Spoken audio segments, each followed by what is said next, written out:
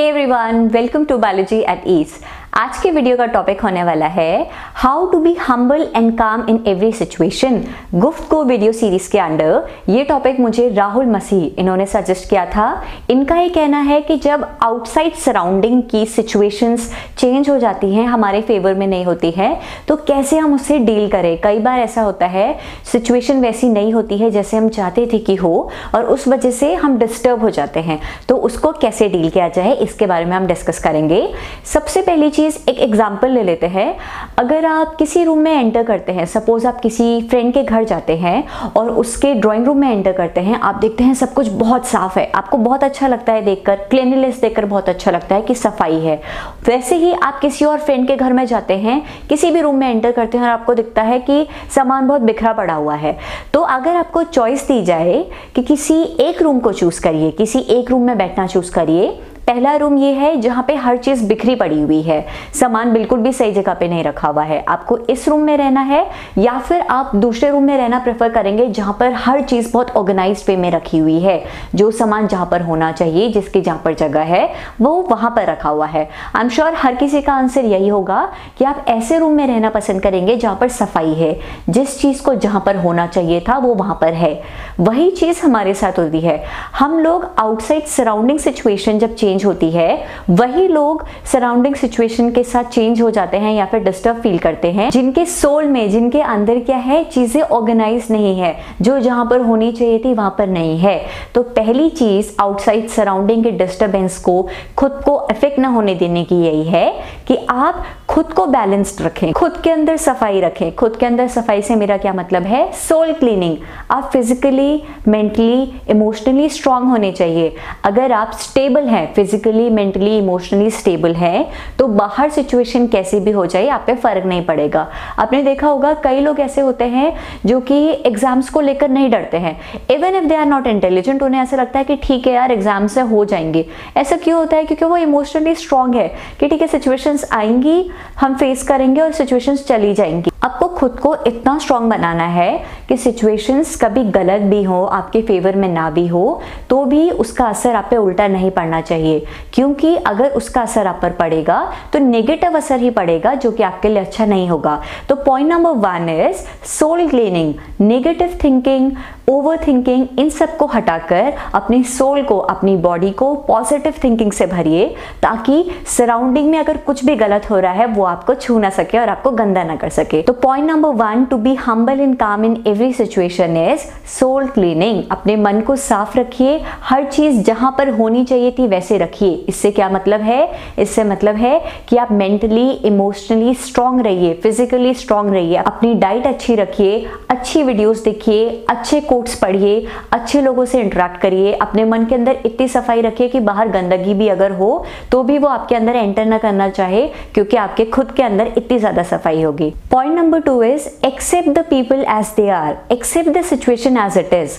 जब आपको किसी सिचुएशन को देखकर लगता है कि ये वैसी नहीं है जैसी होनी चाहिए थी, तो सबसे पहले जरूरी है कि आप उस सिचुएशन को एक्सेप्ट करें कि ये सिचुएशन अब ऐसी है। अगर ये सिचुएशन मेरे फेवर में नहीं थी तो भी मुझे एक्सेप्ट करना होगा कि ये सिचुएशन ऐसी है। अगर आप किसी चीज को एक्सेप्ट नहीं करेंगे तो आप उसको इंप्रूव करने में भी वर्क नहीं कर पाएंगे। सपोज मेरे किसी एग्जाम में आउट ऑफ 20 7 मार्क्स आते हैं और मुझे ऐसा लगता है कि ये मेरे मार्क्स ऐसे नहीं आने चाहिए, जिसके वजह से मेरे अंदर क्या होती है, इमोशनल डिस्टर्बेंस होने लग जाती है, मैं रोने लग जाती हूँ। बच्चे अक्सर ऐसा करते हैं स्कूल में, जब मार्क्स अच्छे नहीं आते हैं तो रोने लग जाते हैं, मैं भी उनमें से थी।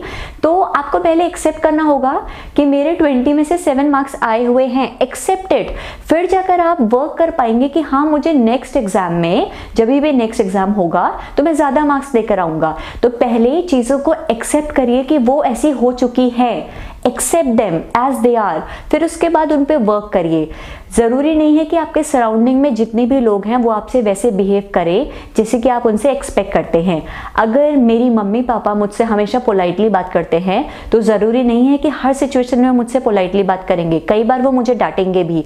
जरूरी नहीं है कि आपका एक फ्रेंड जो कि हमेशा आपका साथ देता आया था वो अचानक से पलट ना जाए, अचानक से आपके अगेंस्ट ना हो जाए। कभी भी कोई भी कैसे भी बदल सकता है और आपको इस चीज को एक्सेप्ट करना होगा। So just accept the people as they are, क्योंकि आप उनकी थिंकिंग को, उनके एक्शंस को कंट्रोल नहीं कर सकते हैं। लोग और सिचुएशंस वैसे ही होंगे जैसे वो चाहती हैं कि वो हो। लोग हमेशा वही एक्शंस लेंगे जो कि उन्हें लगता है उन्हें लेने चाहिए। तो आप हर किसी को जाके रोक नहीं सकते कि प्लीज ये एक्शन मत ले, मेरे साथ ऐसे बिहेव मत कर, क्योंकि मैं नहीं चाहता तू ऐसे बिहेव करे।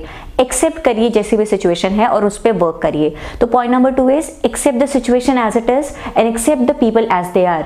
तभी आप जाके इमोशनली स्ट्रांग हो पाएंगे और सिचुएशन को अच्छे से डील कर पाएंगे। Point number 3 is meditation. कई लोग ऐसे होते हैं जो कि कहते हैं हमारे पास मेडिटेशन करने का टाइम नहीं है। आपके पास फेसबुक, इंस्टाग्राम पे फोटोज अपलोड करने का टाइम है, वीडियोस अपलोड करने का टाइम है, लोगों की लाइफ में क्या हो रहा है ये देखने का टाइम है, आपके पास पबजी खेलने का टाइम है, काउंटर स्ट्राइक खेलने का टाइम है, जितने भी गेम्स होते हैं वो सब खेलने का टाइम है, लेकिन आपके पास खुद को इमोशनली स्ट्रांग करने का, खुद को इम्प्रूव करने का, हर लाइफ सिचुएशन को डील करने का टाइम नहीं है। तो आप देखिए कि आप कितने बड़े लॉस में है।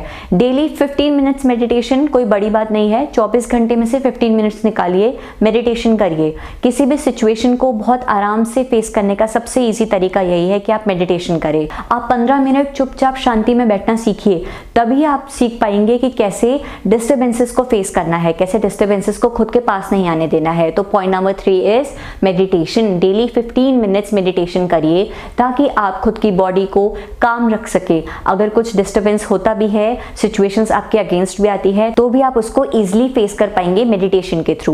पॉइंट नंबर 4 आता है इमीडिएट रिस्पॉन्स। किसी भी सिचुएशन को डील करने के लिए, अगर आपके फेवर में कोई सिचुएशन नहीं है तो उसको डील करने का इमीडिएट रिस्पॉन्स ये कभी भी नहीं होना चाहिए कि आपको गुस्सा आ गया, आप चिल्लाकर बात कर रहे हैं, गलत वर्ड्स यूज कर रहे हैं। इंस्टेड ऑफ दैट एक बहुत ईजी ट्रिक बताऊंगी। जब भी आपको गुस्सा आता है, just breathe in through your nose and exhale through your mouth.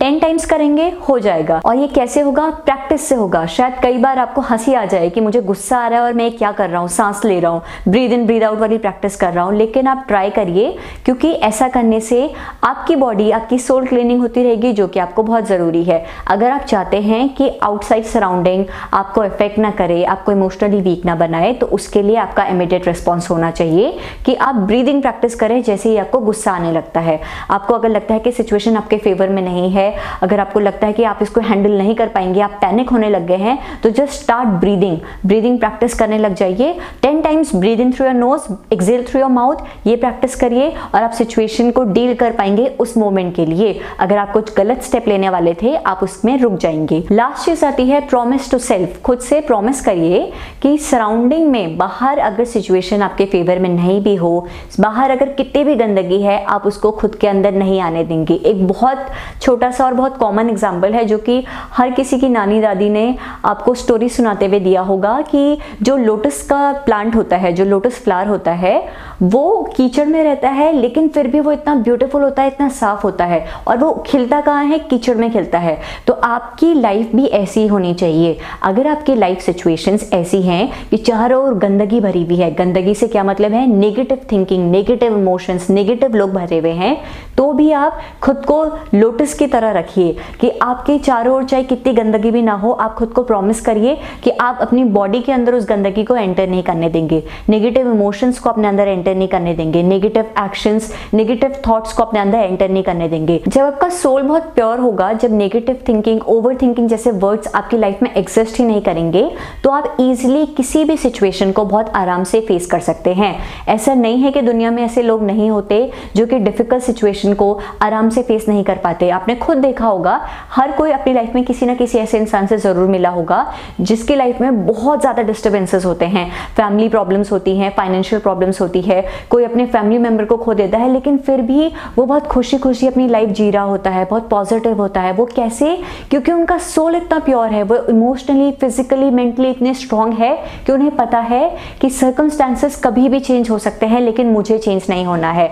तो जब आप इतनी प्योरिटी के साथ अपनी लाइफ जिएंगे, अपनी सोल क्लीनिंग करते रहेंगे, मेडिटेशन करेंगे, ब्रीद इन ब्रीद आउट वाली इमीडिएट रिस्पॉन्स वाली प्रैक्टिस करेंगे, तो आप इजीली हर सिचुएशन को बहुत कामली फेस कर सकते हैं। तो यही सारे टिप्स थे जिनके थ्रू मुझे लगता है कि आउटसाइड सराउंडिंग कंडीशंस अगर आपके फेवर में नहीं होती हैं, फिर भी आप खुद को कैसे काम रखें। तो अगर आपको लगता है कि और कोई टिप्स हैं जिसके थ्रू अगर हमारी लाइफ में कोई ऐसी चीज हो रही है जो कि हमारे फेवर में नहीं है, तो उस सिचुएशन को हम कैसे आराम से डील करें, इसके बारे में अगर आपको कुछ पता है तो कमेंट सेक्शन में जरूर बताइए, ताकि हर कोई जो कि इमोशनल डिस्टर्बेंस को फेस कर रहा है उसकी हेल्प हो सके।